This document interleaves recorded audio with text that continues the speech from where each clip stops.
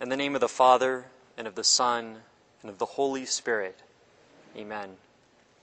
My God, why have you abandoned me? Why so far from my call for help, from my cries of anguish? My God, I call by day, but you do not answer, by night, but I have no relief. Yet you are enthroned as the Holy One, you are the glory of Israel.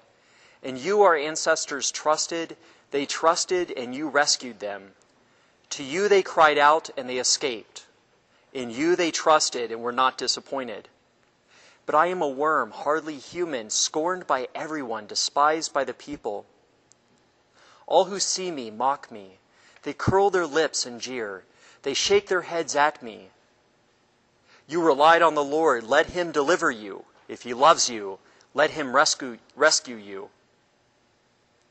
Yet you drew me forth from the womb, made me safe at my mother's breast. Upon you I was thrust from the womb. Since birth, you are my God. Do not stay far from me, for trouble is near, and there is no one to help. Many bulls surround me, fierce bulls of Bashan encircle me. They open their mouths against me, lions that rend and roar.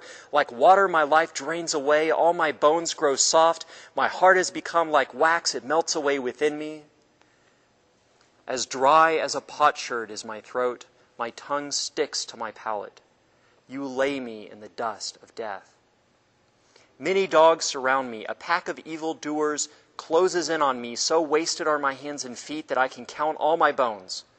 They stare at me and gloat. They divide my garments among them. For my clothing they cast lots. But you, Lord, do not stay far off. My strength, come quickly to help me. Deliver me from the sword, my forlorn life from the teeth of the dog. Save me from the lion's mouth, my poor life from the horns of wild bulls. Then I will proclaim your name to the assembly. In the community I will praise you. You who fear the Lord give praise. All descendants of Jacob give honor, show reverence, all descendants of Israel. For God has not spurned or disdained the misery of this poor wretch. Did not turn away from me, but heard me when I cried out. I will offer praise in the great assembly. My vows I will fulfill before those who fear him. The poor will eat their fill. Those who seek the Lord will offer praise. May your hearts enjoy life forever. All the ends of the earth will worship and turn to the Lord. All the families of nations will bow low before you. For kingship belongs to the Lord, the ruler over the nations. All who sleep in the earth will bow low before God. All who have gone down into the dust will kneel in homage. And I will live for the Lord. My descendants will serve you. The generation to come will be told of the Lord, that they may proclaim to a people yet unborn the deliverance you have brought.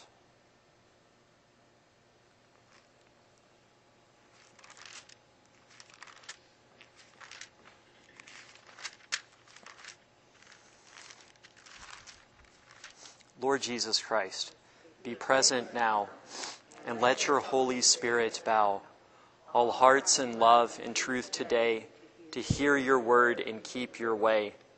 Give us the grace to grasp your word, that we may do what we have heard. Instruct us through the Scriptures, Lord, as we draw near, O God adored. To God the Father, and the Son, and the Holy Spirit, three in one. To you, O blessed Trinity, be praised throughout eternity. Amen. In the name of the Father, and of the Son, and of the Holy Spirit. Amen.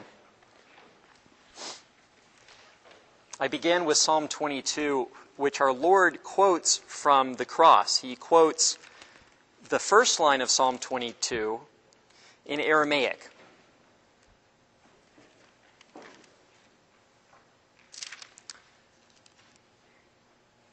Our Lord quoted this first line because he wanted to evoke the entire psalm. This is how Jews would quote Scripture. They would quote Scripture so that when they would quote a certain piece of Scripture, they're evoking the entire context. And with Psalms, they would do this oftentimes by quoting that first line. And so you can see how Psalm 22 is very prophetic of the death that our Lord experienced upon the cross. You may have heard, or it may have jumped out at you, the verse where it says, "They divide my garments among them. For my cloak they cast lots." And this happened at the foot of the cross when the Roman soldiers noticed that Jesus had a garment on that was seamless. It had no seams, and so they couldn't undo it. So they cast lots for it to fulfill Psalm 22. And we're told in the Gospels that this happened. And we see that our Lord was not forsaken by God, but our Lord had a great trust in God. And God is with him the entire time. And our Lord trusts in the vindication that's to come. And this vindication happens at the resurrection. So Psalm 22 is not just a psalm about the cross, it's also a psalm about the resurrection. And that's why I began by praying it, because, well, today is Ash Wednesday, and so we're really focusing upon Lent, penance, and growing in prayer, fasting, and acts of charity, growing closer to our Lord. Do you guys know where Lent started? Where we get Lent from? Why we have it at all in the church?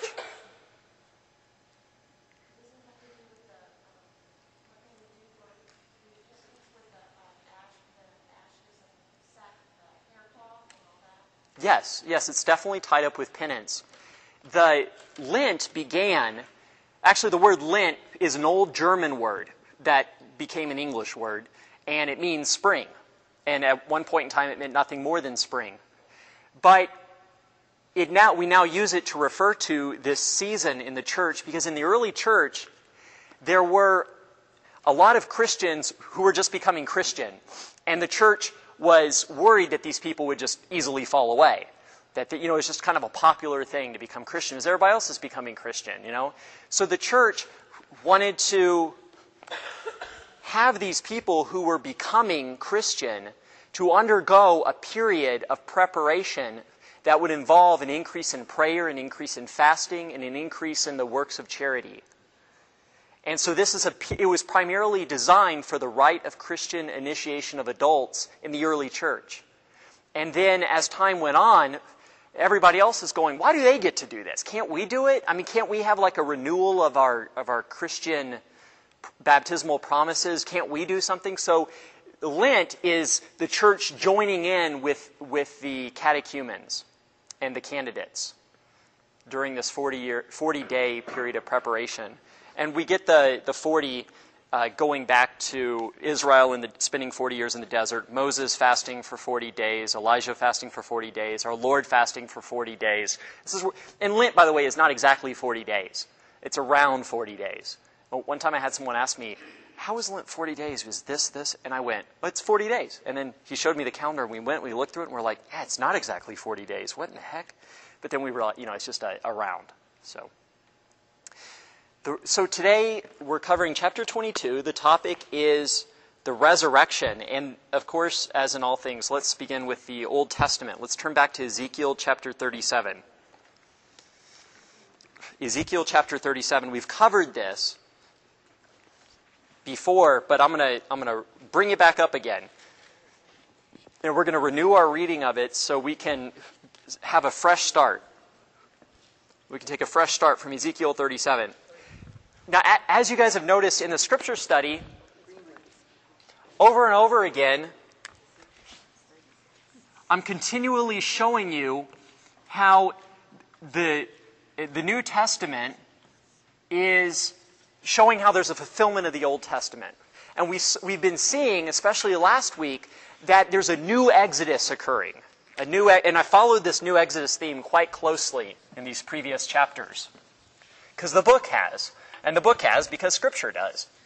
And so remember, the first Exodus, Israel was in Egypt, enslaved in Egypt. And then through Moses and the sacrifice of the Passover lamb, Israel was delivered across the Red Sea, which destroyed the Egyptian soldiers and Pharaoh, to the foot of Mount Sinai, where they made a covenant with God. They were fed by manna in the wilderness as they wandered for 40 years.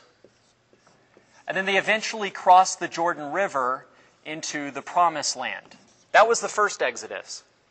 The prophets tell us that there's going to be a new Exodus, that later on in the Promised Land, Israel grew and became a kingdom under David. There was a covenant made with David called the Davidic covenant in 2 Samuel 7. The Davidic covenant was made in 2 Samuel 7, and David's son Solomon ruled after him. But when Solomon died in 930 BC, that kingdom split into the north and the south. And so in the northern kingdom, you had 10 tribes with some Levites. And in the southern kingdom, you had 2 tribes with some Levites.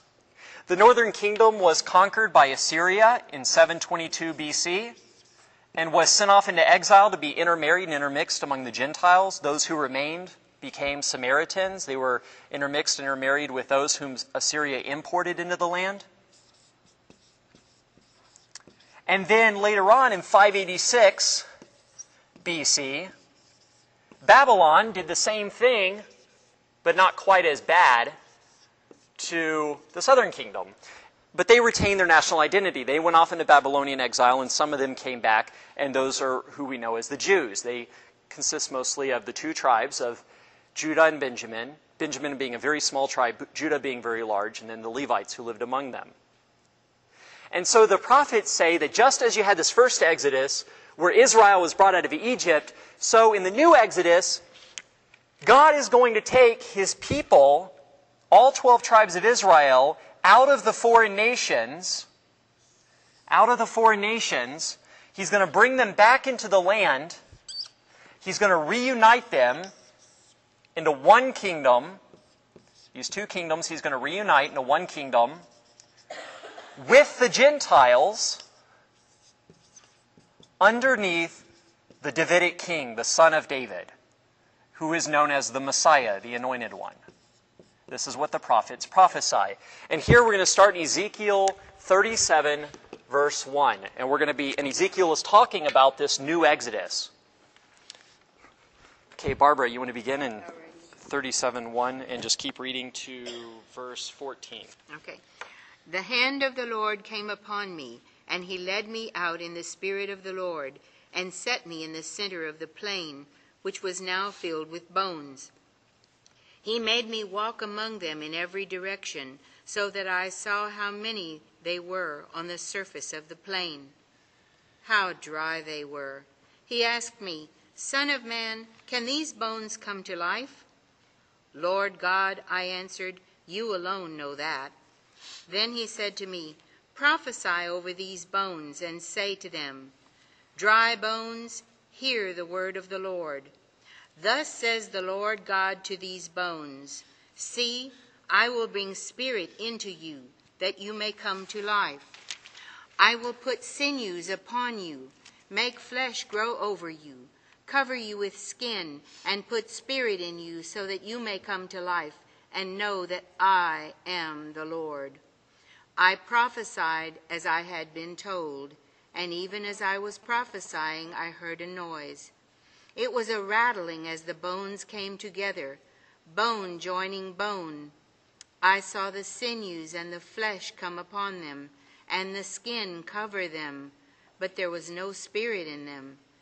Then he said to me, Prophesy to the spirit, prophesy, Son of man, and say to the spirit, Thus says the Lord God, From the 4 winds come, O Spirit, and breathe into these slain, that they may come to life. I prophesied as he told me, and the Spirit came into them.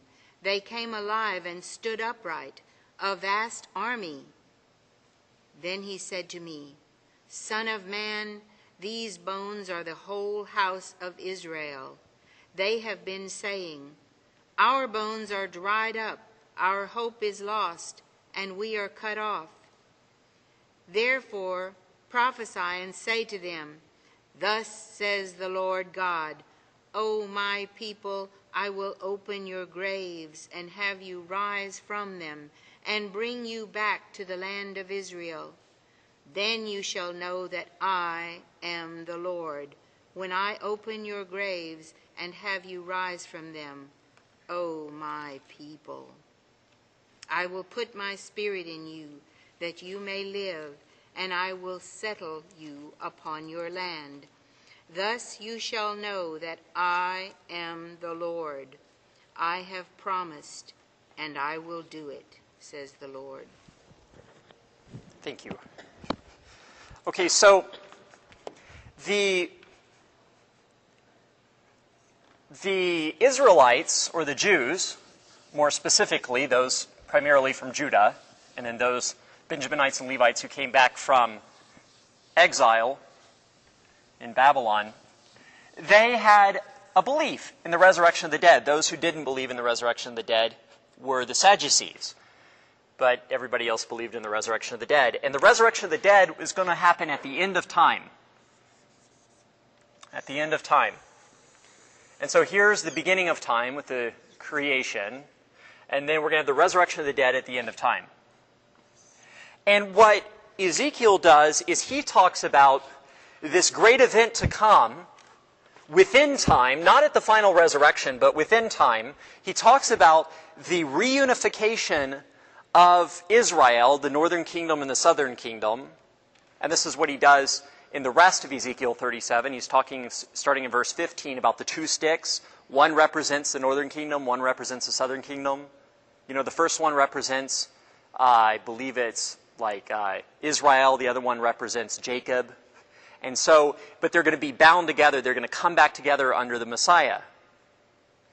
And Ezekiel uses the metaphorical figure of resurrection to talk about this restoration of the people back into one kingdom. Resurrection, you know, the knee bone is connected to the, I don't know, what is it? Thigh bone, leg bone. How's it go? The shin bone is connected to the ankle bone. The ankle bone is connected to the foot bone. The foot bone is connected to the toe bone. Whatever it is. The trombone.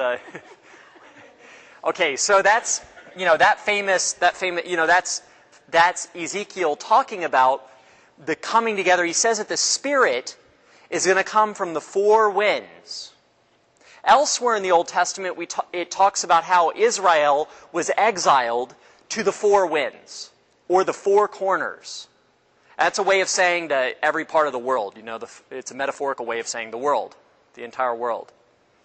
And so he says that the Spirit's going to come from, you know, the four winds, and he's going to give life to this body, you know, Israel. Well, what happened with the resurrection is that what's supposed to happen at the end of time, I guess I should take off this little line after the star because that's the end of time, happened in the middle of time with the resurrection of Jesus Christ. And so when the resurrection happened, the apostles and Paul were going, whoa! I mean, what happened at the end of time just happened. What's going on? I mean, the resurrection happened. But not to all of us. It happened to this one guy in particular, Jesus the Messiah. And so we have Ezekiel being fulfilled, and Ezekiel foresaw a resurrection under the figure of the resurrection, the restoration of the people. So with the resurrection of Jesus, this is saying to us, it's time for the restoration. The 12 tribes of Israel are coming back together now that a resurrection has occurred. Let's turn to John 20. The end of John's Gospel. John has 21 chapters. We're going to turn to John 20. We're going to turn to John 20, verse 19.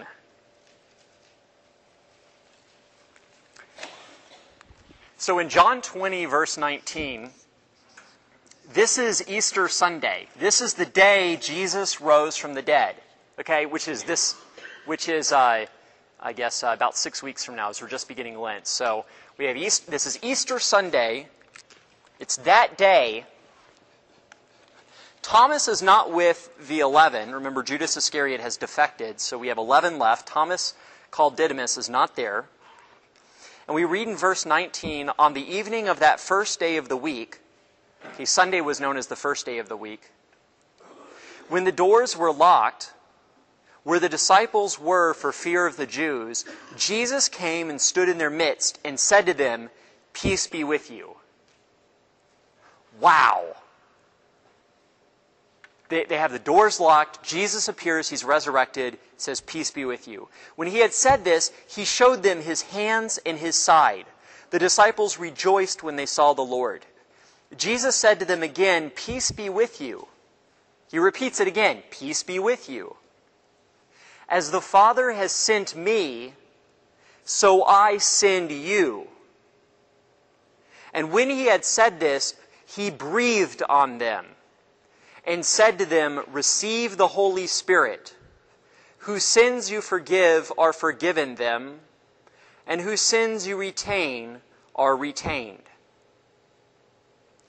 John, when he gives this account of Jesus appearing to his apostles, and the first thing he says is, "Peace be with you." Then he says, "Peace be with you again. As the Father sent me, so I send you."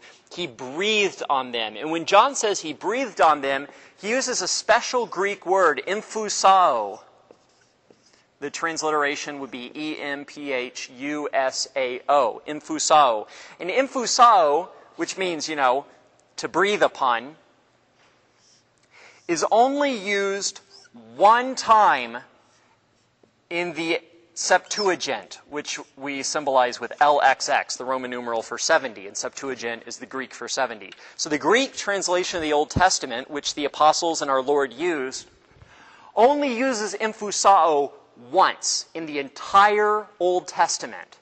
And John knows this, and so he uses this special verb at this point in his gospel, because he's wanting us to go back to and to look at where that verb is used in the Old Testament, because it's going to have significance for what John is trying to say. So let's turn back there. Does anybody know where it is? All you who have read your Septuagint? You're good first century Jews. You read and you write Greek. Where is emphusao used? Yes, how'd you know that? I told you already. Wow. Wow, I keep repeating myself. That's great. Let's turn to Genesis 2:7. Genesis 2:7. I'm glad you were listening that first time. This is talking about the creation of Adam. Genesis 2:7. The Lord God formed Adam out of the Adamah. Translation, the Lord God formed man, Adam, out of the clay of the ground, the Adamah. There's a play on words. And blew into his nostrils the breath of life. And so man became a living being. So this gift wasn't given to all the beasts of the field and the birds of the air and the fish of the sea. So does this mean that they're not alive? But only Adam was breathed into by God and was given the breath of life. He became a living being. So were the animals not living beings?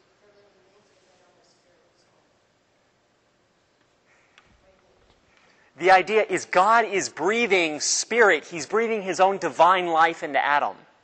So Adam is divinized in a certain sense. He's made a son of God, Luke tells us in the 3rd chapter of his gospel. He traces Jesus' genealogy all the way back to Adam, but not just back to Adam, but to God. He says, was the son of Adam, was the son of God. Adam got divine sonship, this gift of divine life. The Lord God emphusao upon Adam. And so Jesus in the resurrection emphusao upon his apostles. He gives them the divine life of the resurrection. And remember, what caused the exile? What caused Israel to go into exile? Sin. Sin caused them to go into exile. So if we're having this resurrection, which is going to be the restoration of Israel, the end of exile, taking the people out of exile, a new exodus, then what has to happen? Sin has to be forgiven. So the restoration is going to be equated with the forgiveness of sins. And so Jesus, the first thing he does is he breathes the Spirit into them, just like Ezekiel said the Spirit was going to come upon Israel. And he says to them, as the Father has sent me, so I send you. And this is where we get the term apostle from, one who is sent, apostolos. And so Jesus is going around, he's forgiving people's sins. People are going, blasphemy, how can you do that? And Jesus makes a paralytic rise and walk to prove that he has this authority. And then he gives the same authority to his apostles. And what are we supposed to get from this? If he's giving this authority to his apostles, what are his apostles going to be doing? Forgiving sins. And when they forgive sins, what's happening? The restoration. Right. When the apostles go out and start forgiving sins, we have the end of sin, the end of exile, the restoration of the people under the ministry of the apostles. This is the Old Testament background of John's Gospel. This is what John is expecting for you to get. Because you know your Ezekiel 37, you know your Genesis, you know the story of salvation history. And if this restoration from exile is happening, who needs to be converted? The Gentiles. Yeah, just like the prophet said were going to happen. Because who's also among the Gentiles?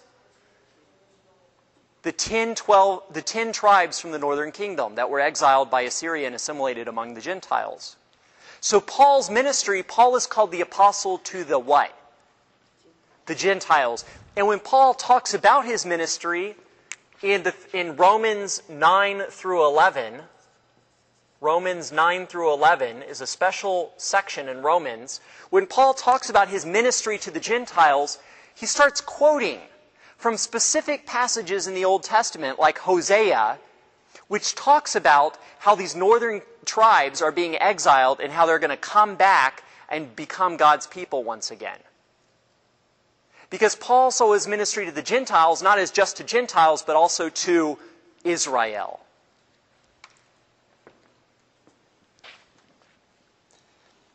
Let's turn to Matthew chapter 9. Matthew chapter 9, verse 1. I'm going to go ahead and write it up here on the board. Matthew 9, verse 1.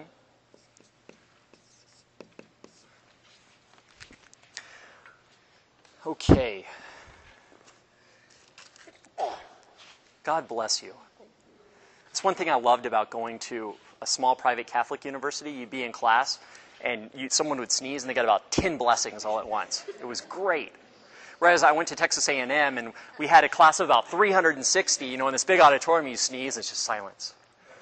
So it's quite a different atmosphere. Okay, it says, Jesus entered a boat, made the crossing, and came to his own town, Capernaum, basically, in Galilee. And there people brought to him a paralytic, lying on a stretcher. Now notice it says that he went to his own town. This is a detail that Matthew gives us. What's his own town? I just told you. Capernaum. And Capernaum, remember, is in Galilee, in a strategic location at the top of the Sea of Galilee, where the northern 10 tribes started getting exiled by Assyria, the region of Zebulun and Naphtali. So Jesus is going to do something in his base location, which is it's a geographic, what are the three greatest points to a great business? Location, location, location. Well, this is Jesus. Location, location, location. He's doing this in his own town in Capernaum because this is where the exile began. He says, and there people brought to him a paralytic lying on a stretcher. Kind of like the bones in Ezekiel, kind of can't really get up, can't really move. And he says, courage, child, your sins are forgiven.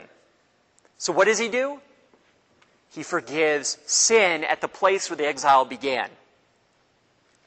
At that, some of the scribes said to themselves, this man is blaspheming. Jesus knew what they were thinking and said, why do you harbor evil thoughts? Which is easier to say, your sins are forgiven, or to say, rise and walk? What does he mean by that? Okay, I'm a new upstart prophet. I want for people to start following me. Barbara, your sins are forgiven. Ha-ha, see? See, I just forgave her sins. But how do you know that really forgave her sins? How do you know I'm not just making this up? Well, what's easier to say? Your sins are forgiven? Well, that's easy to say, but what's even harder to say? You paralytic, rise and walk. Now you know that our sins are being forgiven. And notice that Jesus' miracles are not just mere philanthropy. He's not just helping people out. Good old Jesus. When we become Christians, this doesn't mean that all of a sudden we have no more suffering. His healings have meaning. He wants to say, look, what really needs to be healed is not the body, but the soul. But to let you know that the soul is being healed, I'm going to raise people from being in a paralytic state, from being lame. I'm going to let the mute speak. I'm going to let the deaf hear. But that you may know that the Son of Man has authority on earth to forgive sins. And see, he took that title, the Son of Man, from Daniel 7. In Daniel 7, Daniel has a vision. There's one like the Son of Man who appears in the clouds, and he's seated before the Ancient of Days, and all dominion and kingship is given to the Son of Man. And the Son of Man has this authority, and he shares it with his saints. Daniel 7, Son of Man. He then said to the paralytic, rise, pick up your stretcher, and go home. He rose and went home. When the crowd saw this, who were struck with awe and glorified God, when the crowd saw this, they were struck with awe and glorified God, who had given such authority to Jesus. Right?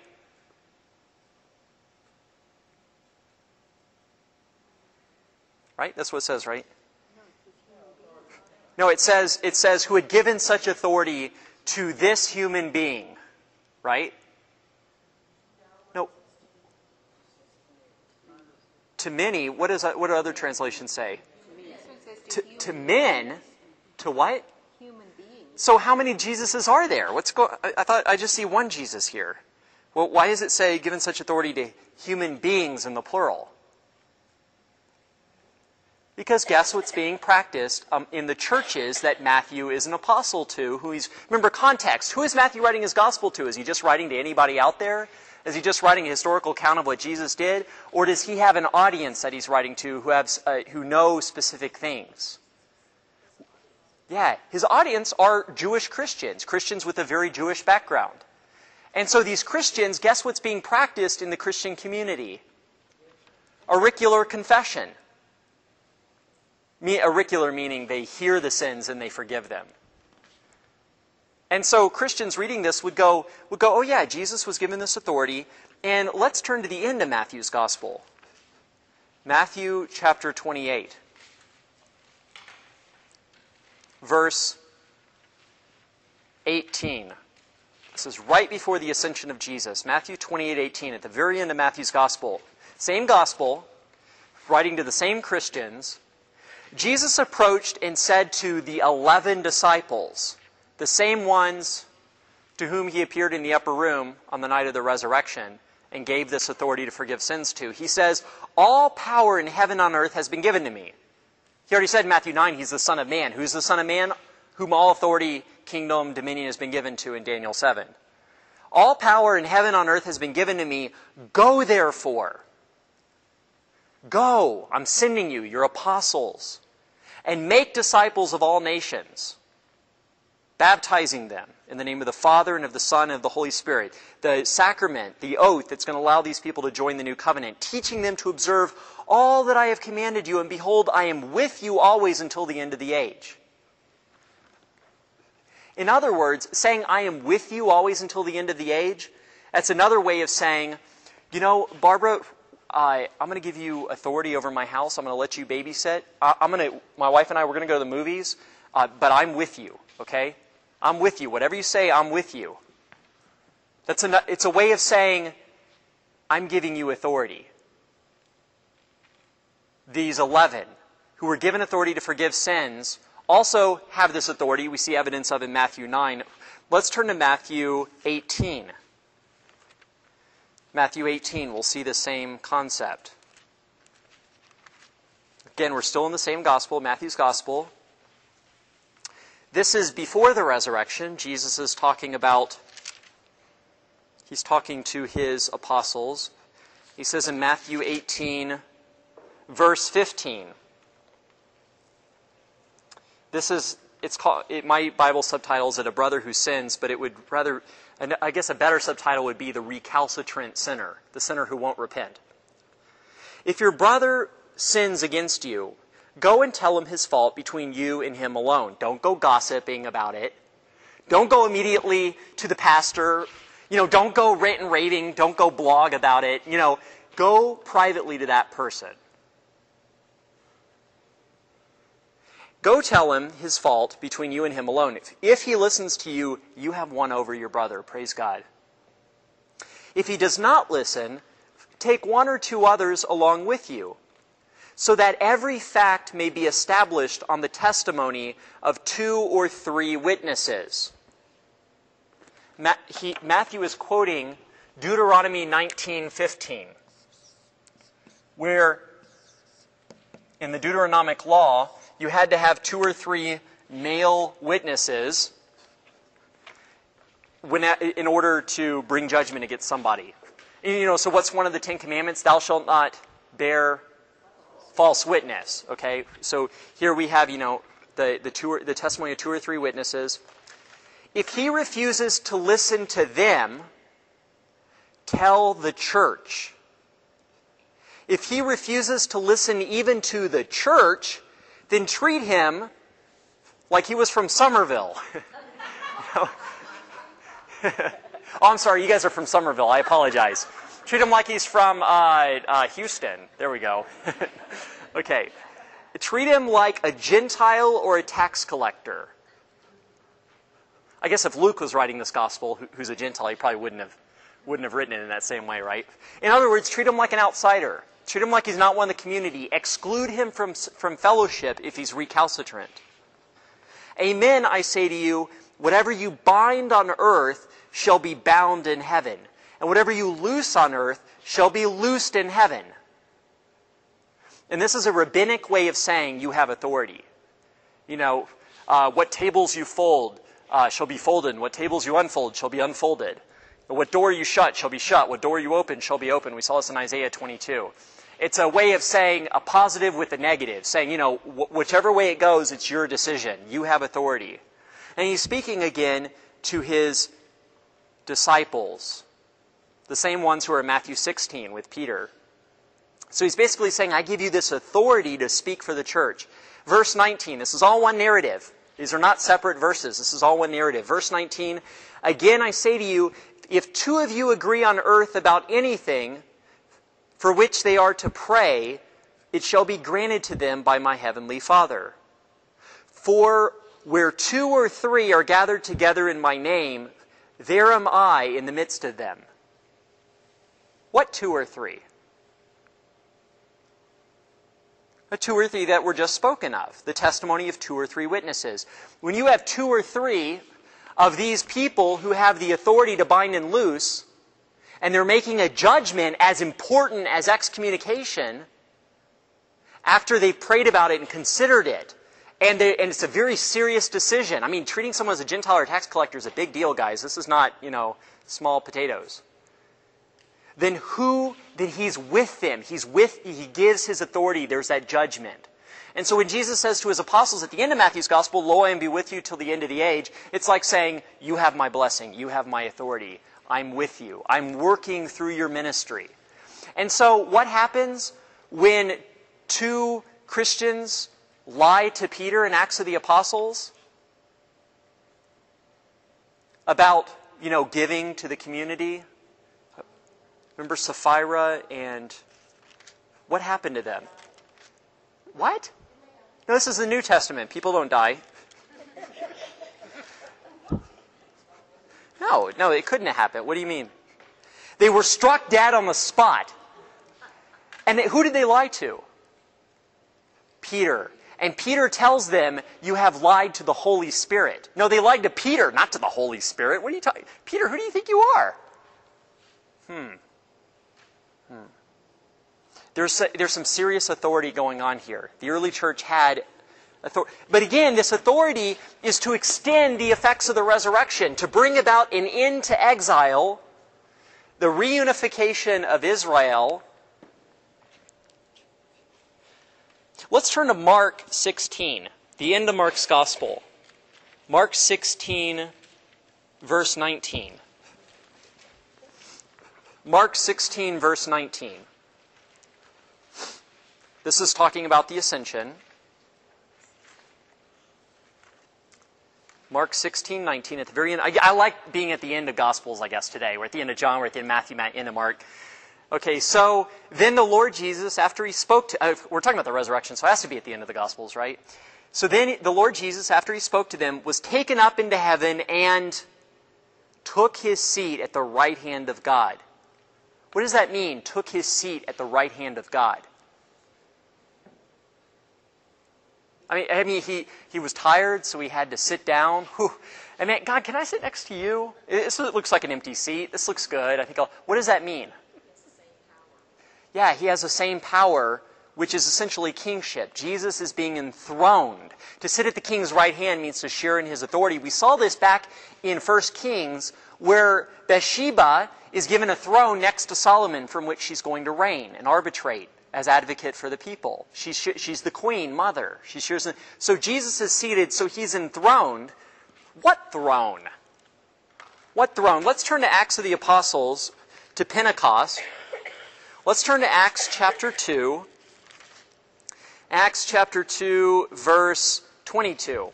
Peter's Pentecostal preaching, Holy Ghost, on fire sermon. Acts 2:22. This is Peter. Of course, Peter speaks because Peter is the head of the apostles. He's their spokesman. Did you guys know that Peter is mentioned more in the Gospels than all of the other apostles combined? He's mentioned, I believe, somewhere around 150 times. I could be wrong on that, but I believe it's around 150 he's mentioned. Okay, he stands up. He's like, you guys are horrible. You crucified the Messiah. You bad people. Acts 2:22, you who are Israelites. And notice he says Israelites. You who are Israelites, hear these words. Jesus the Nazarene was a man, commended to you by God with mighty deeds, wonders, and signs, which God worked through him in your midst, as you yourselves know. This man delivered up by the set plan and foreknowledge of God, you killed, using lawless men to crucify him. But God raised him up, releasing him from the throes of death, because it was impossible for him to be held by it. So he's talking about the resurrection. Remember, the topic is the resurrection. So here, I'm going to go back to Scripture. We're going to look at what Peter says about it. For David says of him, and he quotes Psalm 16, 8 through 11. Peter's quoting the Psalms again. Psalm 16, 8 through 11. And he says, I saw the Lord ever before me. This is David speaking in the Psalms. Peter's quoting David. Psalm 16, I saw the Lord ever before me. With him at my right hand I shall not be disturbed. Therefore my heart has been glad and my tongue has exulted. My flesh too will dwell in hope, because you will not abandon my soul to the netherworld, nor will you suffer your Holy One to see corruption. You have made known to me the paths of life. You will fill me with joy in your presence. This is David saying this. You know, God, you won't even let me see Sheol. I mean, you're not going to let my flesh see corruption. There's going to be... Verse 29. My brothers, one can confidently say to you about the patriarch David that he died and was buried, and his tomb is in our midst to this day. Okay, in Jerusalem, there's the tomb of David. But since he was a prophet and knew that God had sworn an oath to him that he would set one of his descendants upon his throne, he foresaw and spoke of the resurrection of the Messiah, that neither was he abandoned to the netherworld, nor did his flesh see corruption. What oath? When did God swear an oath to him that he would set one of his descendants upon the throne?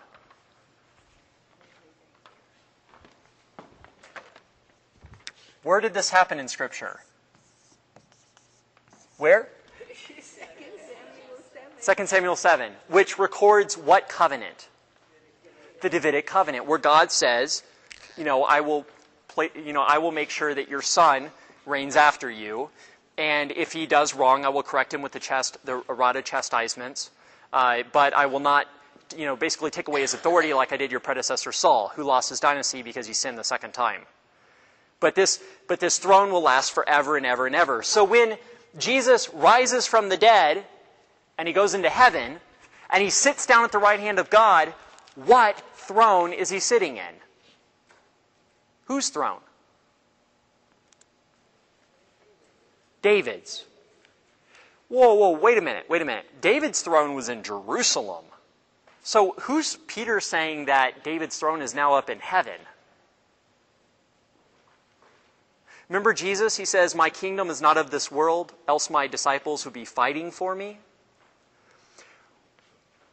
Paul, in the book of Revelation, called the church the new what? The new Jerusalem. So these prophecies about the Davidic king reigning and there being a return to the land and a reunification, where is the Davidic king reigning from an earthly perspective? You're an earthly-minded Jew. Where is the Davidic king going to reign? Jerusalem, right? Yeah. But if you're interpreting it according to how Jesus interpreted it and the apostles interpret it, where is Jesus going to reign? Heaven, which is the New Jerusalem. So all the promises about returning to the land is essentially pointing to what land? What promised land? Heaven. Heaven. Which will, in the book of Revelation, come down to earth at the end of time. It's not that earth is done away with. It's that the New Jerusalem comes down to earth and earth is transformed at the end of time. So there's somehow that New Jerusalem is going to come down. Wow. Okay, let's go back to verse 31. He foresaw and spoke of the resurrection of the Messiah. Remember, what's the term Messiah? The Son of David, the Anointed One. We keep saying this over and over again. That neither was he abandoned to the netherworld, nor did his flesh see corruption. God raised this Jesus. Of this we are all witnesses. Exalted at the right hand of God, there it is again. We see, that comes from Mark 16:19. Remember, he took his seat at the right hand of God. Exalted at the right hand of God, he received the promise of the Holy Spirit from the Father and poured it forth, as you both see and hear. The Spirit is being poured forth. So what's happening? According to Ezekiel 37, the Spirit came forth, guys. The Spirit of the resurrection. Jesus resurrected from the dead, went up to heaven, sent the Spirit. The Spirit's coming from the four winds, and it is restoring Israel. Now, if you didn't know your Old Testament, you didn't know salvation history, you didn't know the narrative, and you're just reading the New Testament by yourself, you wouldn't get this. You'd be like, restoration? What are you talking about? The idea of redemption would take on a different meaning, sort of. It would be dislocated from this idea. But because we know the narrative of salvation history, we're able to read the New Testament in that light, which is how the New Testament authors wrote it, and we can see what's happening with greater clarity.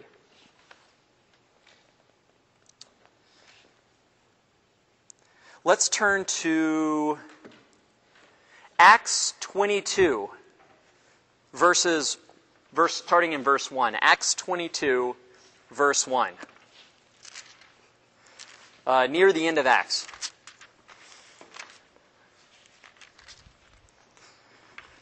This is great. I mean, this is wonderful. This is like the Orthodox Jewish rabbi in Rome becoming Catholic. And then going before the Orthodox Jewish community and saying, guys, I was a rabbi. I knew all of what you guys believe. But I encountered Jesus, and so here I am. And come on, guys, come on. I mean, Paul was the cream of the crop. He was the top of his class. This guy knew Scripture front and back. I mean, today I read Scripture commentaries on, for instance, Romans, and my head gets twisted. I'm trying to follow the argument. It's so complex because Paul really knew what he was doing. He was trained well. But here he is in Acts 22, verse 1. By the way, who wrote Acts? Luke. And to whom was Luke a missionary companion? Paul, yeah. So Luke is writing about Paul, and where did Luke get his source information from? Paul, yeah. So even though Paul didn't write this, he might as well have been writing it, because Luke's writing it. My brothers and fathers, listen to what I am about to say to you in my defense. When he heard him addressing them in Hebrew, they became all the more quiet. It's like if you came to this parish and the pastor gets up and he's like, cześć. By the way, that's Polish for hello. He starts speaking in the native tongue. Whoa, this guy's one of us. Okay. I am a Jew, born in Tarsus, in Cilicia, but brought up in this city, Jerusalem, at the feet of Gamaliel. Okay, like the head honcho. This is like saying I studied under Cardinal Ratzinger. I have great teachers that you respect. I was educated strictly in our ancestral law and was zealous for God. Remember, we saw what zealousness was, the zealous Pharisees. They want to keep the ceremonial precepts of the law to retain their Jewishness as opposed to the Hellenistic influences of the who used to be the Greek invaders and are now kind of the Greek conquerors. Now they're the Romans. I persecuted this way, okay, because the Christians were known as the Way, until they were first called Christians. Where? Antioch. I think it's Acts 17. Not quite sure. I persecuted this way to death, binding both men and women and delivering them to prison. Even the high priest and the whole council of elders can testify on my behalf. For from them I even received letters to the brothers and set out for Damascus to bring back to Jerusalem in chains for punishment those there as well. On that journey, as I drew near to Damascus, about noon, a great light from the sky suddenly shone around me. I fell to the ground and heard a voice saying to me, Saul, Saul, why are you persecuting me? Who is Saul persecuting? The Christians who Jesus says, you're persecuting me. Who is Jesus? I mean, he's the son of whom? He's the son of Joseph, but ultimately the son of whom? God, but even halfway in between there, he's the son of David. He's David's son, which makes him the Messiah. Do you remember possibly, an Old Testament passage we would have read from, last weekend, which there was a guy named, Saul persecuting a guy named, David? Do you guys recount this? And David has an opportunity. He sneaks in the camp with one of his friends, and he has his companion has a chance to kill Saul. But what does David say? He says, "No, don't touch a hair on his head, for I will not touch, the Lord's anointed." Even though David has been anointed by Samuel, Saul still, is reigning. So he says, "I won't touch Saul." So David goes across, the plain. He gets far away, and he goes, "Hey guys, I almost killed your leader. You guys are really bad guardians." And so we had Saul persecuting David, and here we have Saul persecuting David's son, the new Messiah. So you think maybe Paul, who was instructed in the law and he knew his Old Testament, would have maybe seen a connection here? That he, just like Saul, was persecuting the Lord's anointed? Verse 8, I replied, "Who are you, sir?" And he said to me, "I am Jesus the Nazarene, whom you are persecuting. My companions saw the light, but did not hear the voice of the one who spoke to me." Okay, so his companions saw the light, but they didn't hear the voice. Only Paul heard the voice. By the way, there's no mention of a horse. So if you ever heard of Paul falling off of his horse, get off of your high horse, there's no mention of a horse. That comes from later paintings in the Renaissance, which shows Paul falling. He's probably riding a horse, probably got knocked off of a horse, but it doesn't say. I asked, "What shall I do, sir?" The Lord answered me, "Get up and go into Damascus, and there you will be told about everything appointed for you to do." Since I could see nothing because of the brightness of that light, I was led by hand by my companions and entered Damascus. A certain Ananias, a devout observer of the law, and highly spoken of by all the Jews who live there, came to me and stood there and said, "Saul, my brother, regain your sight." And at that very moment I regained my sight and saw him. Then he said, "The God of our ancestors designated you to know his will, to see the righteous one, and to hear the sound of his voice. For you will be his witness before all to what you have seen and heard. Now why delay? Get up, have yourself baptized, and your sins washed away, calling upon his name." So Paul is washed with baptism, has his sins washed away. This is the means by which he enters the new covenant, becomes a Christian. Ananias was probably the minister of that sacrament. Ananias was a devout observer of the law, just like Paul was, so he kind of has kind of a mentor in a certain sense to baptize him. Beautiful. This is reliable history. This is witness. Paul is a martyr not just because he died, for the faith, but he's a martus, which in Greek means witness. So Paul is martusing, he's witnessing to Jesus about the resurrected Jesus.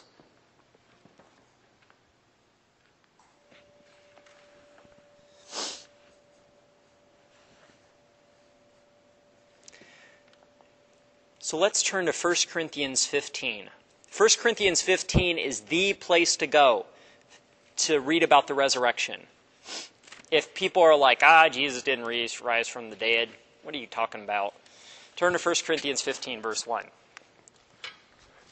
So this should be a very important chapter in your Bible. You should have it all highlighted and underlined and studied very well. Because this is Paul talking about, he recounts again his experience on the road to Damascus, but in much shorter terms. 1 Corinthians chapter 15, verse 1. Now I am reminding you, brothers, of the gospel I preached to you, which you indeed received and in which you also stand. Through it you are also being saved, if you hold fast to the word I preached to you, unless you believed in vain. For Paul, can you have faith and it being in vain? Can you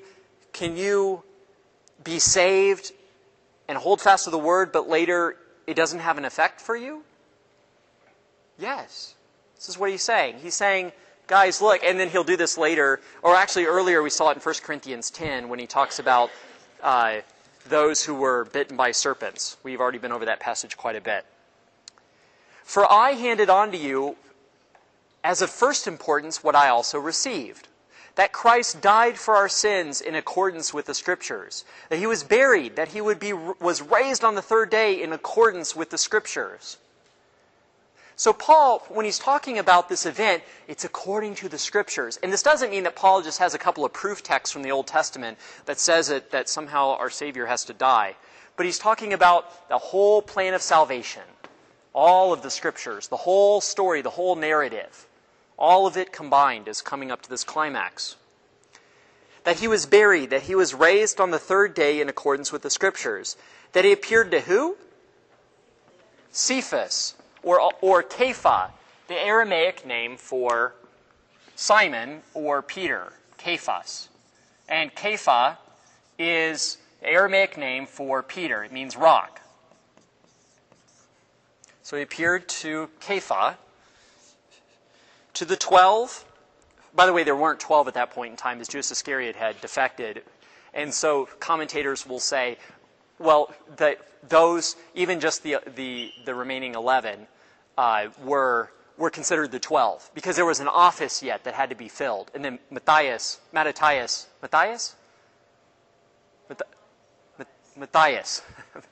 woo, filled that office, we find out in Acts. Well, Mary was there.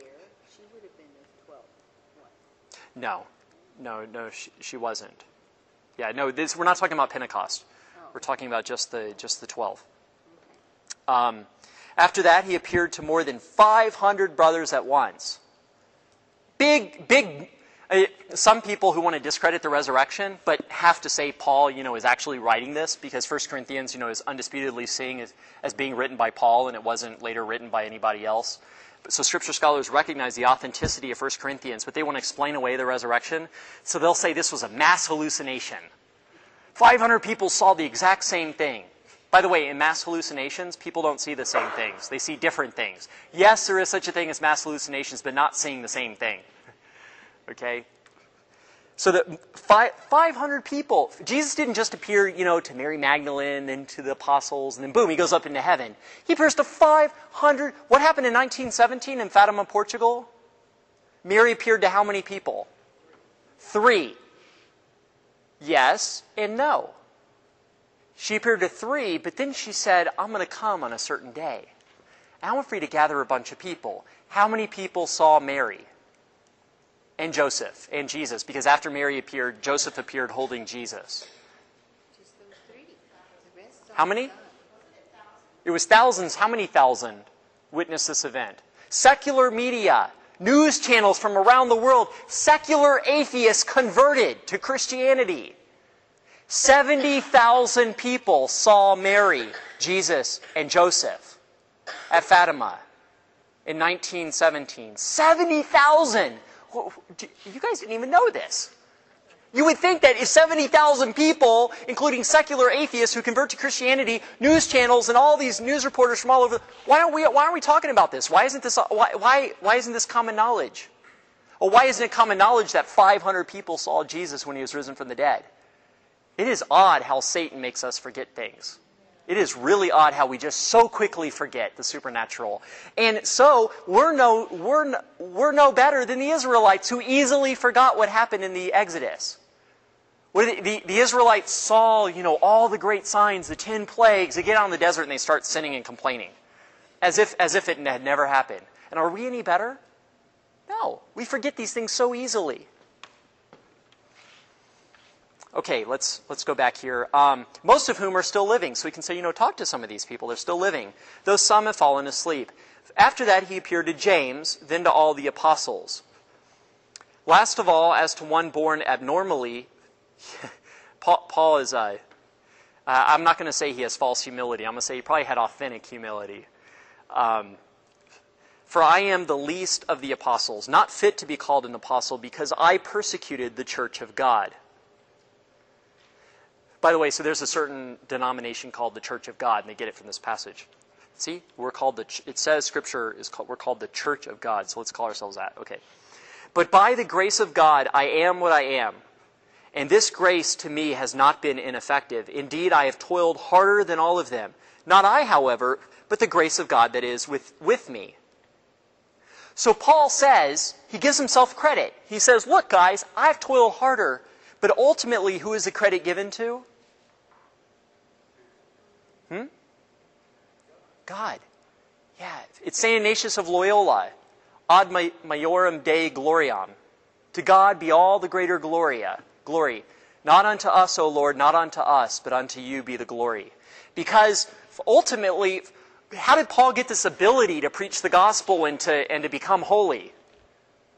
Not from himself, not from practicing works of the law, but from the righteousness that comes from God. The Holy Spirit, grace. And so this is a huge part of Paul's theology of grace. It comes from personal experience. Therefore, whether it be I or they, so we preach and so you believed. But if Christ is preached as raised from the dead, how can some among you say there is no resurrection of the dead? Now, why would there be some people in Corinth saying that there's no resurrection of the dead? Why Corinth? Was Corinth a Jewish city? No, it was a Greek city. Corinth. And the Greeks, remember, didn't believe in a resurrection of the dead. The body is just weighing us down. It's to be done away with. And our true humanity is found in our soul, which escapes the body. This is Gnosticism. This is where the Gnostics come from. But Paul says, okay, some of you people have been saying there's no resurrection from the dead. Well, let me tell you. If there is no resurrection of the dead, then neither has Christ been raised. And if Christ has not been raised, then empty too is our preaching, empty too your faith. Then we are also false witnesses to God, because we testified against God that he raised Christ, whom he did not raise, if in fact the dead are not raised. For if the dead are not raised, neither has Christ been raised. And if Christ has not been raised, this is pretty simple. If 1 plus 1 equals 2, 2 plus 1 equals 3. Come on, guys. And if Christ has not been raised, your faith is in vain, and you are still in your sins. If Christ has not been... But what if Christ died to death, but he was never raised from the dead? Are we still in our sins? Yeah. Keep your finger right there, okay? Don't leave it. And turn back to the epistle before this one, which is Romans, and turn to Romans chapter 4. Romans chapter 4, verse 25.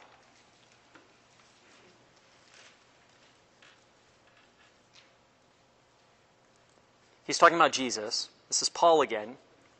And he says, Jesus, who was handed over for our transgressions and was raised for our justification.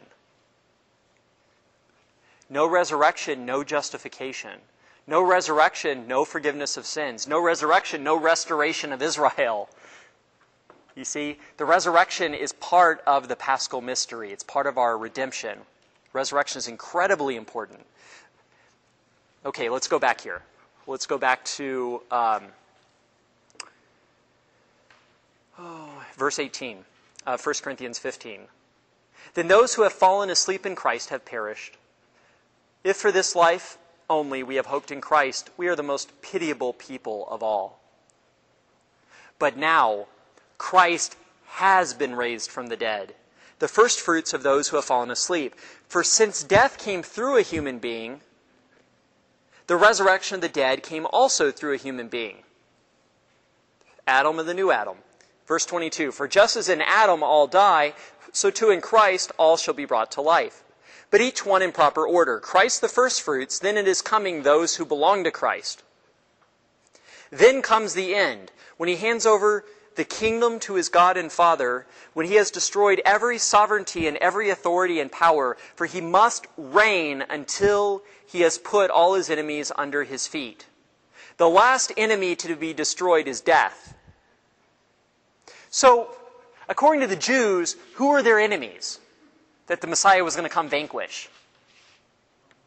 The Romans. Yeah, the Gentile powers. According to Paul, who is the Messiah really coming to destroy and to vanquish?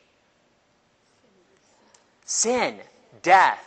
And so now that Jesus is reigning, he's reigning and he's not going, bad Romans, strike dead, raise up the Jews, all right. No, Jesus rather is saying, don't sin, become holy, rise from the dead. And this is the true enemy. The true enemy. And St. Paul talks about this battle that's going on in Ephesians chapter 6.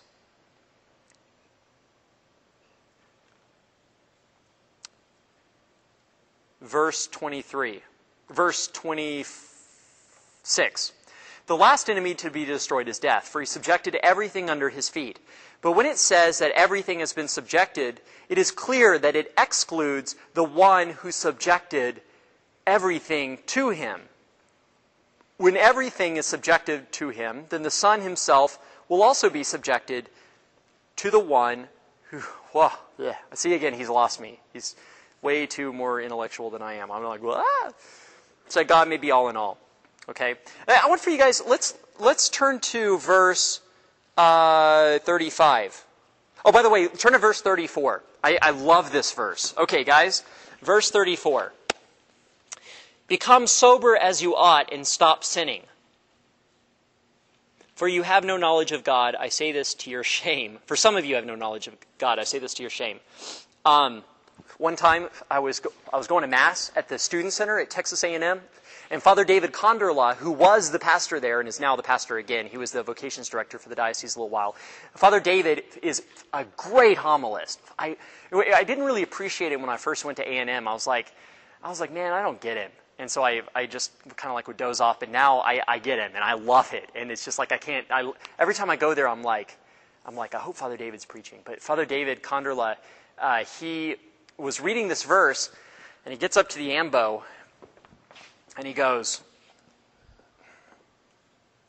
well, it looks to me like Scripture says you should stop sinning. And that you shouldn't sin. So don't. And then he leaves and he gets back to saying Mass. The best homily I've ever heard. Straight to the point. Straight to the point. Okay, verse 35. But someone may say, an interlocutor, how are the dead raised? With what kind of body will they come back? I mean, you're saying that they're going to come back. Well, I mean, some people have been burnt up. Some people, their bodies, you can't find them. Some people, how are the dead going to come back? What kind of a body? You fool! Whoa, Paul, come on, settle down. It was an honest question. What you sow is not brought to life unless it dies. Okay, he's using the analogy of a seed. You know, a plant can't bear forth new light until it somehow dies and then goes in the ground and bears new light. And what you sow is not the body that is to be, but a bare kernel of wheat, perhaps, or of some other kind. So the body we're going to get is not the same as the body that we have now, but they're connected. Because just as a seed of wheat becomes the wheat stalk, well, so our body is going to become this body. They're connected somehow, but they're different. But God gives it a body as He chooses, and to each of the seeds its own body. Not all flesh is the same, but there is one kind for human beings, another kind of flesh for animals, another kind of flesh for birds, and another for fish. There are both heavenly bodies and earthly bodies. But the brightness of the heavenly is one kind, and that of the earthly another. The brightness of the sun is one kind, the brightness of the moon another, and the brightness of the stars another. For star differs from star in brightness. So also is the resurrection of the dead. It is sown corruptible, it is raised incorruptible. It is sown dishonorable, it is raised glorious. It is sown weak, it is raised powerful. So right now we're corruptible, dishonorable, weak. But we're going to become incorruptible, glorious, powerful. It is sown a natural body, it is raised a spiritual body. If there is a natural body, there is also a spiritual one. Well, some people have looked at this verse 44 of 1 Corinthians 15, and they go, okay, he's talking about a natural body and a spiritual body. Therefore, we're a body, we're a physical body, but now he's talking about a spiritual body that's not really physical, because it talks about a natural one then a spiritual one. Well, not quite. Let's go back to let's get beyond our English translation, and let's look at the Greek word that Paul uses here. When he says natural body, he's using the phrase soma, which means body, S-O-M-A is the transliteration, psychikon, P-S-Y-C-H-I-K-O-N is the transliteration. Soma psychikon. What does psyche mean? Yeah, like your mind. Or for Paul, it's your natural, being on the natural level, your psyche. And so is this first body, that psyche, is that not a real body? I mean, he says it's a psychikon, therefore it can't be a physical. Well, of course, we have physical bodies. I mean, it's a body that's physical here. But he uses the word psychikon. So obviously, Paul, if we're going to say that the second body, which is spiritual, is just spiritual, it's not physical, well, then we have to say the first body isn't physical, because he calls it a soma psychikon. This is just a language. He's talking about different types of physicality. He's talking about two real physical bodies. One is filled with the psyche, which is our psyche. This is what, according to the Greeks, runs us, animates us, is our natural psyche.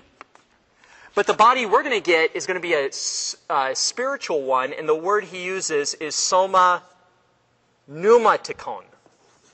Pneuma, P-N-E-U-M-A. T-I-K-O-N. What does pneuma mean? It means wind, yes. It also means spirit.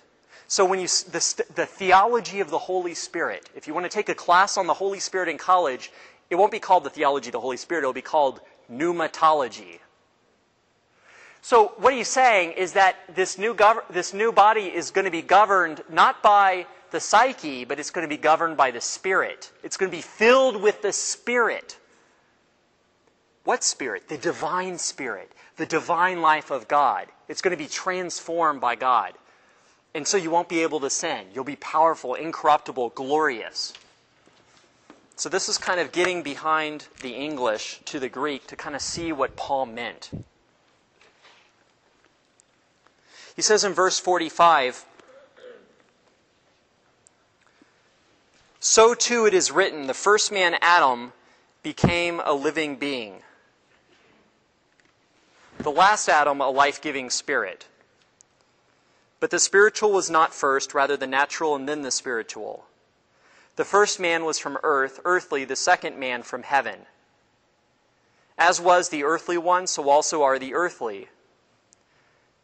And as is the heavenly one, so also are the heavenly. Just as we have borne the image of the earthly one, we shall also bear the image of the heavenly one. So just as we have this natural body from Adam, so we're going to get a supernatural body, a resurrected body, a real body, but transformed and glorious from Jesus Christ. Yay.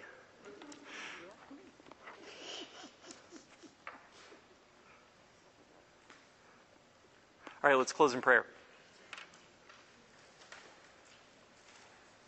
In the name of the Father, and of the Son, and of the Holy Spirit. Amen. My God, why have you forsaken us to such a horrendous state of being, where we experience death and suffering and illness and disappointment and plague and disaster and all these things? Lord, like Jesus, we trust in you. We know that you can bring more good out of suffering than was present before. So we place our trust in you as Jesus did upon the cross. We carry our crosses in union with him this Lent. And we pray that we would become more like him, to grow in his image, to become holy, so that we may suffer with him, so as to be glorified with him, to die with him, so as to rise with him. We praise you, Lord. We love you. Amen. In the name of the Father, and of the Son, and of the Holy Spirit, amen.